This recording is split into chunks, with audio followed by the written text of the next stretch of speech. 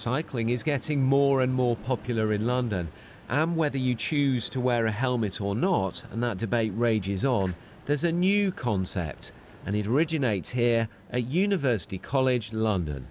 So the ideal head shape. These are the world's first custom-made 3D printed helmets, and they get extra strength from the honeycomb structure, and they're made of material more commonly used in the aerospace industry. This is what we use conventionally in bicycle and motorbike helmets.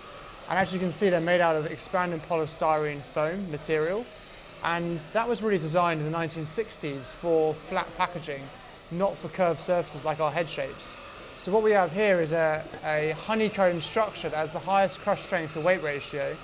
And we can use those structures instead of foam material to deliver 68% more energy efficiency. So we can make helmets that are much safer. The company has already raised £1.3 million in investment funding. The helmets are expensive though, they cost £350 each. So far, there have been orders for 50. We've been working on this for 4 years, so a huge amount of time and a huge amount of cost has gone behind. We haven't cut the corners on anything with this product, so we've gone after the absolute best, and that's reflective in the price.